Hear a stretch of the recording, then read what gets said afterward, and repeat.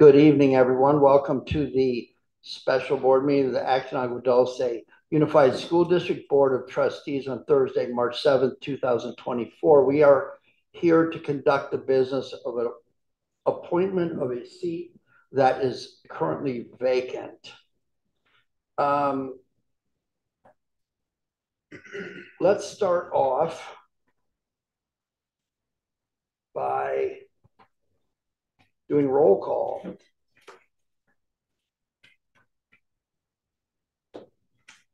Jesus present. There we go. Brianna Texoni here. Mascot. Fallsgraf here. So do I have a motion to adopt the agenda? I'll motion. I will second. Owen, could you do the Pledge of Allegiance for us this evening, please? Yeah, I call the question. Aye. Okay, Owen.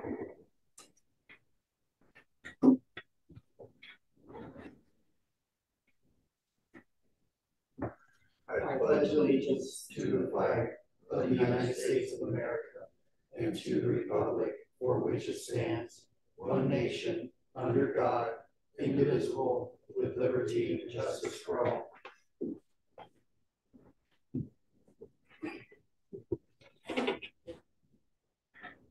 I will read the civility statement.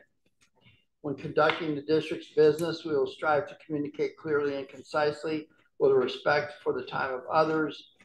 We will listen objectively, carefully considering the opinions of others. We will understand the counterproductive effects of disruptive, demeaning, and intimidating behaviors.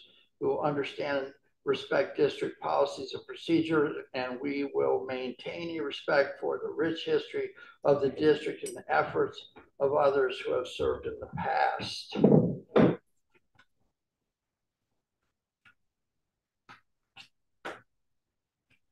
We'll go to item C. Will someone move this in? I will second. This is the time where we are going to interview candidates for the vacant board seat. What will happen here is the board will take turns, and we'll start with Mr. DeJesus on the end there, who will ask question one. We will rotate through them until all the questions are answered. It's my understanding that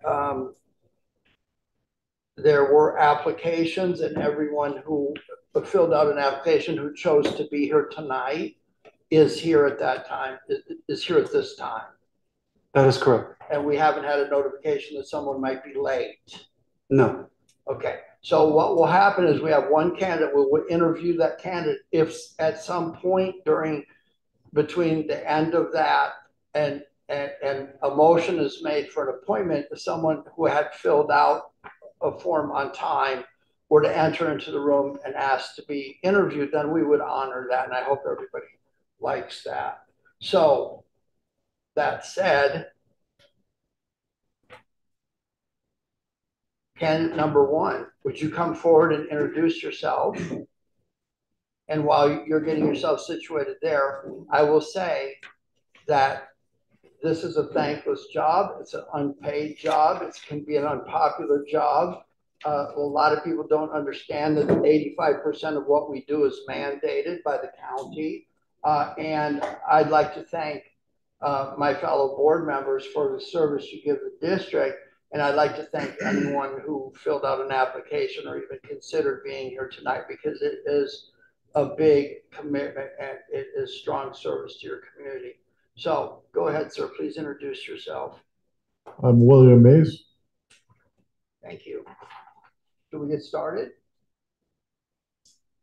Thank you, sir, for being here. Appreciate your dedication and commitment. So I'll start off with question one. What do you see as the basic purpose of public schools, and what is the role of the Board of Trustees in fulfillment of that purpose?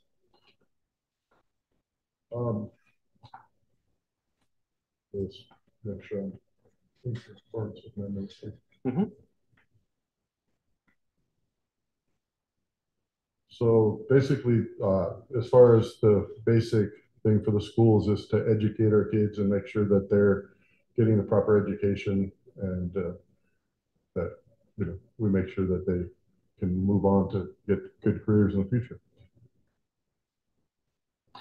And for part two of that question, what is the role of the Board of Trustees in fulfillment of that purpose?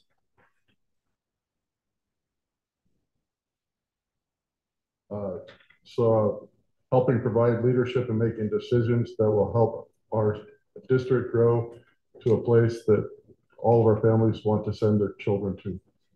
Thank you.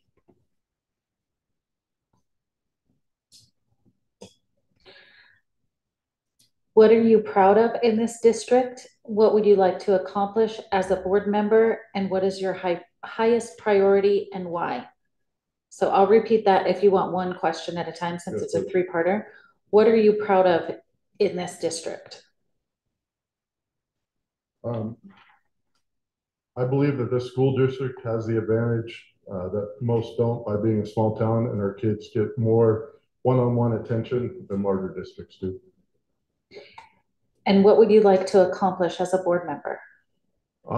As a board member, I think the best thing for me to accomplish is first seeing how the board runs. And at that point, until I know how you guys run, I can give you a lot of advice and help, but not until I know how you run and what my place would be in your board to help make those decisions. And the last question to that is, which is your highest priority and why? The highest priority would just be making sure that that we're here to help the kids get the education they need, and as a board, be here for whatever. Obviously, Mr. Ken here, you're in charge, and what you need and what we need as far as helping the school itself, the school district, and the schools. Thank you. Thank you for Yeah. being here. As a trustee, what do you see as your primary purpose or primary role? There's three questions in this, but I'll go with the first one there. Part of it. Again, primary purpose would be to be here at the meetings, help make decisions for the school district, and help it grow. And just that's basically it. So. How would you fulfill that role, both as an individual and as a member of the governing board? I would fulfill that role by, again, I've got a lot of knowledge. There's a lot of things I could do, but I can't until I know how you guys run. Boards are run a lot of different ways. Until you know how exactly this board is ran and how you guys do your business, I can't really. I want to make sure that I understand those things first before I can do anything. Right. Thank you for being here. Let's follow my fellow board members, these by breaking up these questions. Mm-hmm. Describe what a good board meeting looks like to you. A good board meeting would be basically making sure that everybody is knowledgeable about what's going on with the school, with whatever agenda questions we have, making sure that there's not a lot of arguments going on, especially on the board floor.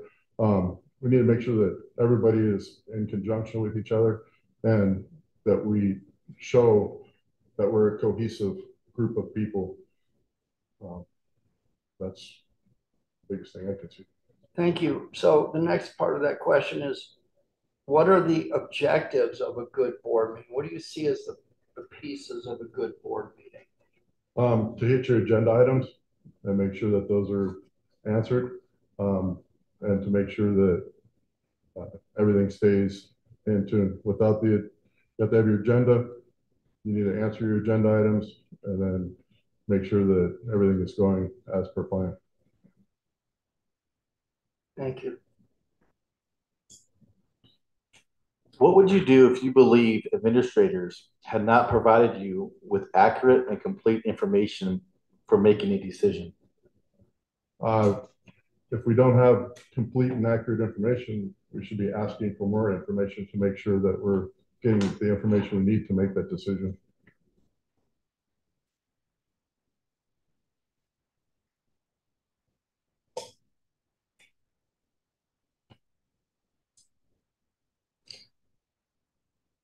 Describe your response if a parent cornered you in the grocery store and asked for your support on a particularly hot issue.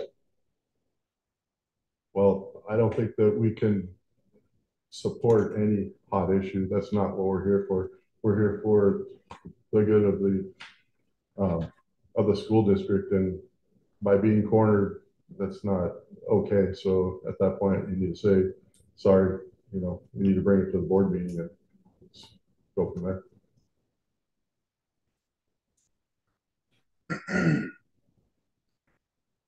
How does an effective school board ensure opportunities for parents and community members to express their diverse range of views and form board deliberations on important policy issues? Can you repeat that one more time? How does an effective school board ensure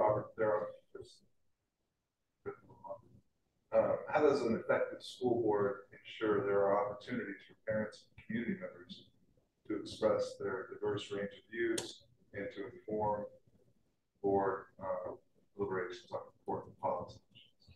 I believe that, yeah, the only way we need to make sure the parents know that they can come here to the board meeting, they can fill out a card, they can answer their they can ask their questions.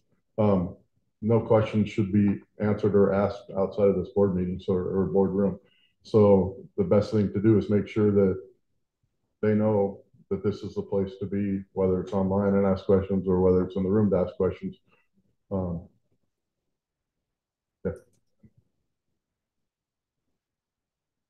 Okay, this question is really important to me because I will make this statement.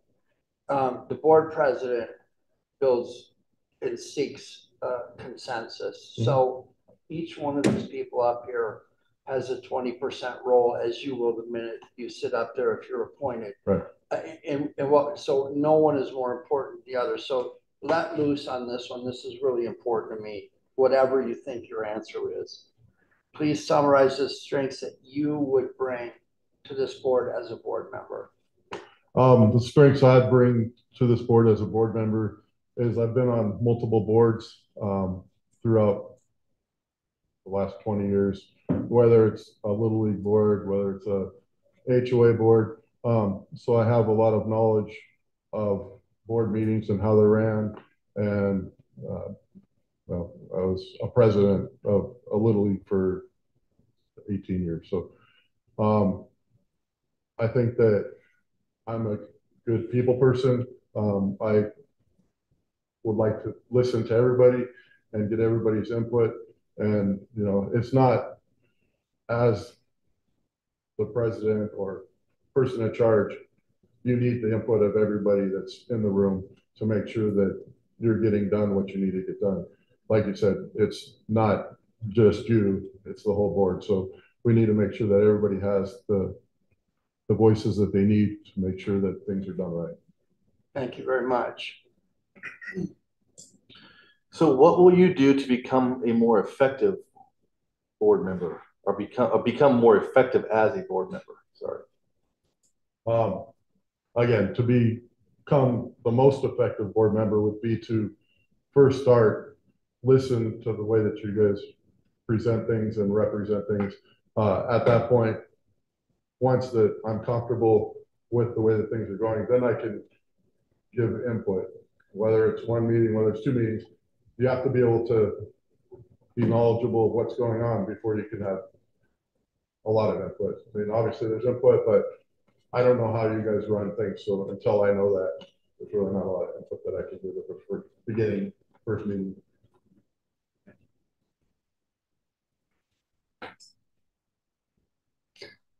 Identify a recent board decision that you felt strongly about and describe how you would balance community concerns, student needs, state and federal law, staff considerations, and your personal value and beliefs to determine how to vote on the issue. Do you want me to repeat it?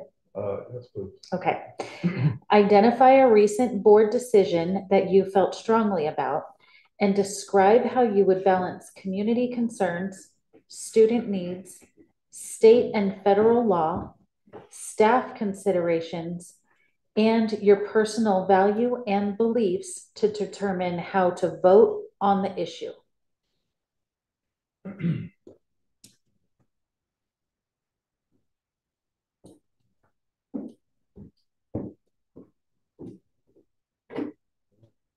Well, that's a tough one because as I've seen some board meetings, I haven't seen a lot of them.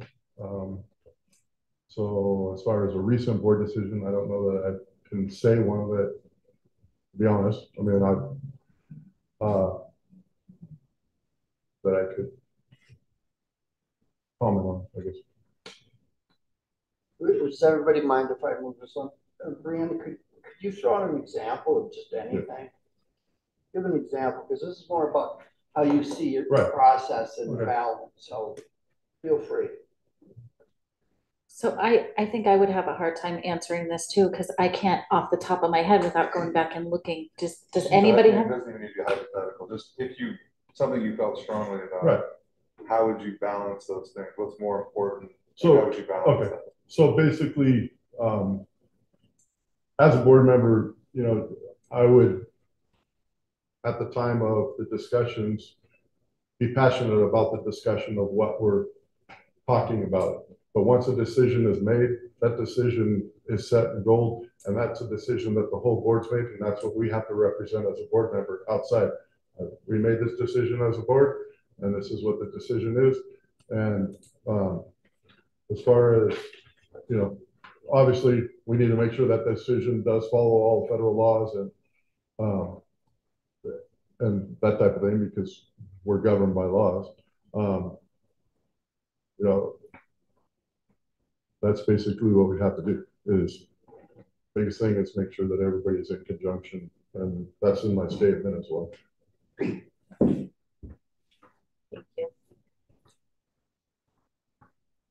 What questions do you have for the board to help you prepare to take on this commitment as chosen?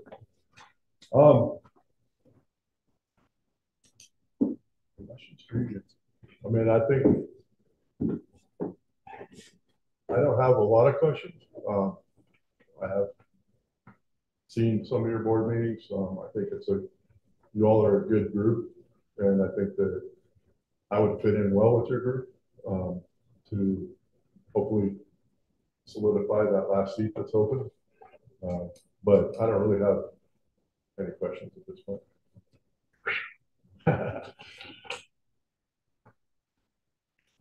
All righty. That's it. That's let me check my agenda here. I'm still recovering from my drive.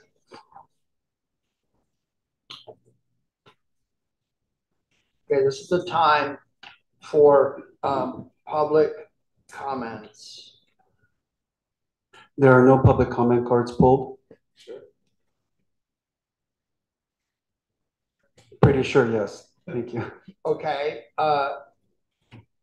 Board members, do you have any comments? Yes, question.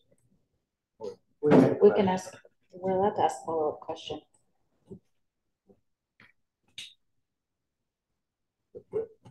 I mean, if somebody feels really pressed to do that, I won't deny them that opportunity. So, George, do you have any questions? There we go. Questions. Go ahead. I don't feel pressed to ask any questions. Lester, do you feel pressed to ask questions? I do. Mr. Mays, why do you want to do this? In your own words. Why I want to do this is because I have children at Vasquez High School now, and I have grandchildren coming in the near future. I just found out my one son that has kids in elementary age is moving up here in the near future, so I'll have them, and then I have two-year-old and a 7-month-old grandbabies that will be coming to the school district, and I want to make sure it's the best district around for them. That's what I'm here for. Is to I like helping. I like being involved, and yeah, I'm at Vasquez almost every day at softball or baseball games, and I work with Lester on the chain gang, and so I try to be around as much as I can.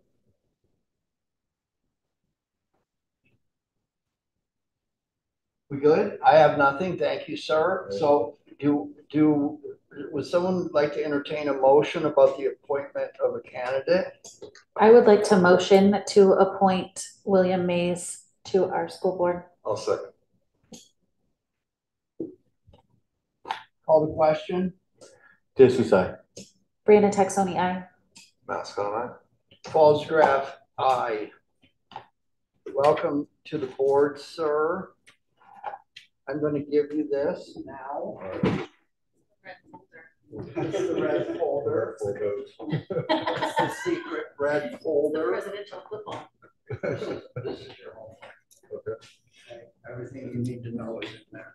All right. Got the security code door box one. So, Mr. Mays will be sworn in at the next meeting. Is that correct?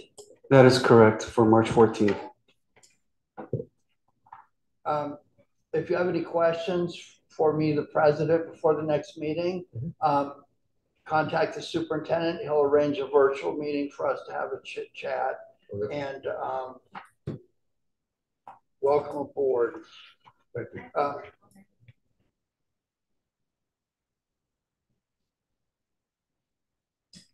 Congratulations, Mr. Mays. And I really appreciate that you said that you wanted to observe and just to get a sense of things. And I know when you walk into any new industry, first thing is to observe, get a lay of the land. And I appreciate you saying that, because even me being here for only a short period of time, I still have no clue on a lot of the terminology, a lot of the processes and stuff like that. So it is a big learning curve. I do appreciate you coming in with that mindset, saying, "Hey, I'm going to observe just to understand the processes and things like that." So I appreciate that.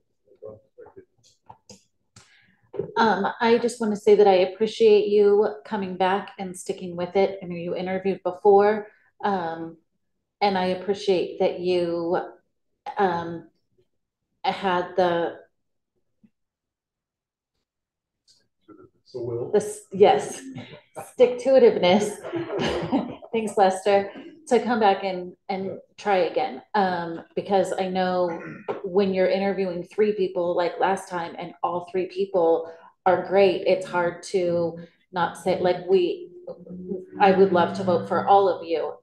So I'm glad that you came back. So thank you very much for coming back and putting your application in again and sitting in the hot seat again. I know it's not easy because I've done that too. So I just want to say thank you for coming back and trying again, and congratulations. And we've sat on boards together. I know your family pretty well.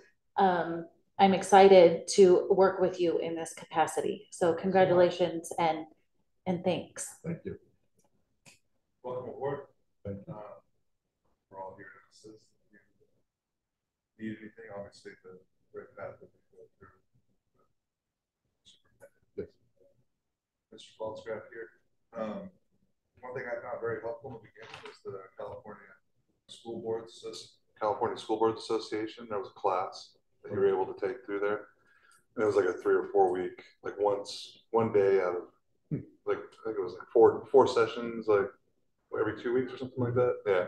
Didn't take a lot of time. And I found it extremely helpful, just to kind of give you a nudge out the door in the right direction. And there was a peer group on there too, that like a cohort that'll be on there of other board members that you'll build a network with. You can. Yeah, it's online. It's all online. It was fantastic. Welcome aboard. Thank you. Thank you. Okay, moving along, there's a calendar on here. There is the oath of office will be given to you at our next board meeting, which is next Thursday. It starts at 6:30, so we'll bring you in and swear you in before we go to closed session. Okay, so if there's anybody that wants pictures or to watch that happen, have them here with you at 6:30. I won't say that. I really won't. I think I'm the only board member that was not allowed into their first closed session meeting, but that was another time. On the regular board meeting of March 28th, it's very possible that I won't be here. But we would have. I think it may be possible I won't be here either. Okay, so you and I will war that out and look at what the agenda is like. In the event that I'm not going to be here, I'm going to ask that Vice President Mascon handles the agenda review, and if it's convenient to Mr. Mays, that he observes your review of the agenda for that meeting. I'm going to want that to happen whether I'm here or not. So if that's possible, I want you to serve in the role of the agenda review for the meeting of the 28th. So that will happen 7 days before that virtually. And I will ask him to have you just attend to observe what an agenda review looks like in person. By the way, board, it's been I haven't gotten to you yet, but I've had everyone sit through an agenda review to go through how I review the agenda as the president, kind of how I do things. And that way, when you fit this, there's another thing that I put in. A lot of people don't believe in it, but these seats change every year. I don't like mono presidencies where I sit here, he gets really comfortable with me, and everybody else is ignored. You know how that can work out. So you'll take the end seat, and then hopefully in your service as you stay on the board that someday you'll serve each one of these positions, and there's something very significant about each one. So that's our calendar. So we have a potential problem of only 3 board members being here on March 28th. We have one meeting in April, and we'll talk about that at another meeting. So that said, do I have a motion to adjourn this meeting at 7:56? I motion to adjourn. I'll second. Call the question. Yes, Susai. Go ahead. You're jumping it up. You're good, Cameron. Brianna Texoni, aye. That's fine. Falls Graph, aye.